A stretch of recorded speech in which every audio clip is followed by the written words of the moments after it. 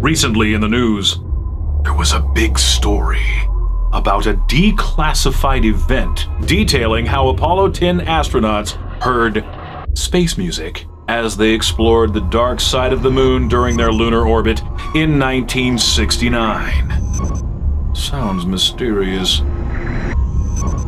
We should get to the bottom of it. While it's true that the Apollo 10 astronauts heard strange whistling sounds in their headsets, there's a very simple explanation for what they were actually hearing, and it's been public knowledge since the 1970s. In the audio recordings from the Apollo 10 mission, astronaut Gene Cernan, who was piloting the lunar module, asks John Young, who was piloting the command module, if he hears that whistling sound. It is Cernan who calls it music, and even says it sounds outer spacey. At the end of this video, we will reveal the secret behind Gene Cernan's space music. But for now, I want to take his recording and do something really cool with it inside of Omnisphere 2. If at this point you are unfamiliar with how to import your own audio into Omnisphere 2, we highly suggest you click the link on your screen right now and go check that video out. If you're on a mobile device, we've provided a link for you in the body text below. Now at this time, NASA has not yet made the whistling sound recording available for download, but we were able to get the declassified conversation downloaded between Cernan and Young. So we've taken that, we've cut out the relevant segment that we're going to use, imported it into Omnisphere 2, and now we're going to manipulate it. With Omnisphere 2 open, let us first select the layer on which our sound recording resides. And now, let's venture into the granular oscillator. But before we engage it, let us hear this mysterious recording. That music even sounds outer spacey, doesn't it? You hear that? That whistling sound? Yeah. Turn on the granular oscillator, and let's MIDI learn one of the knobs on our controller to the lower slider so we can manipulate that. Let's hear what the audio sounds like as we scrub through it using the speed parameter.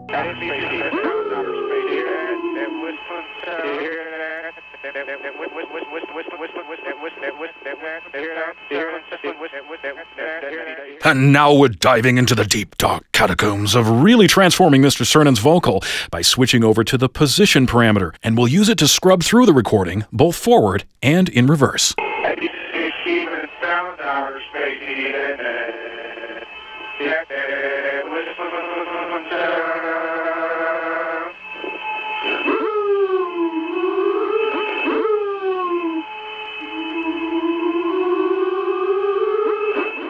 Now, let's click on the Effects auxiliary bus and instantiate Interspace.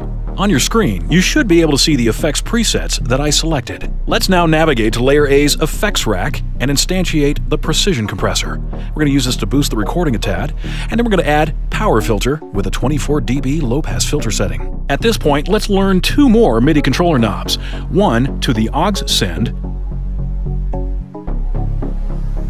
and the other to the Power Filter's cutoff knob. I'm also going to assign an envelope to this knob so that we can add movement to the sound.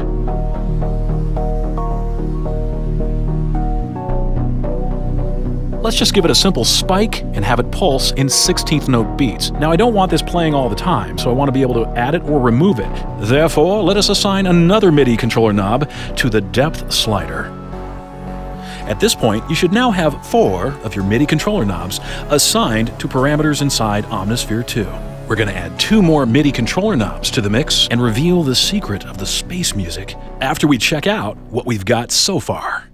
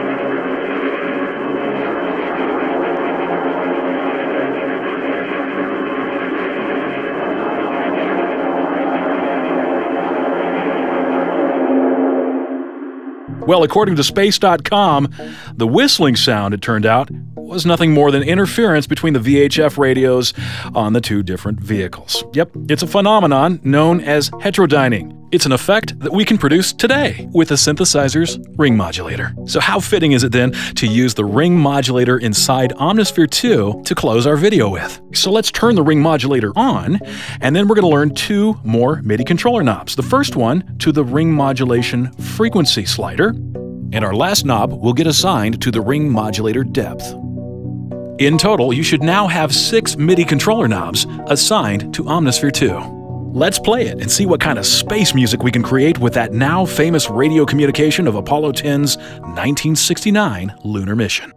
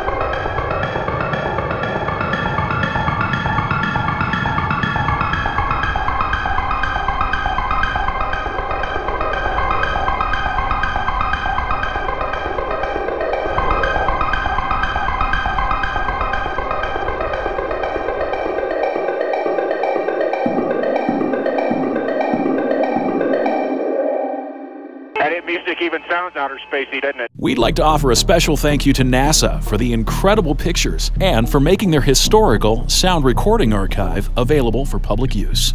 Don't forget to subscribe to our YouTube channel so you can be the first to know when new videos arrive.